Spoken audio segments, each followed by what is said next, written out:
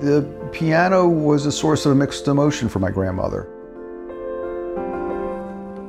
When they left Germany, they weren't able to really take money, but they were able to take a few possessions, not much. Piano certainly being one of the most important to her. It would give her great pleasure and great joy, and she would sit there and play, and we'd sit and watch her and be amazed. But she would also look at it and think of the life that was lost.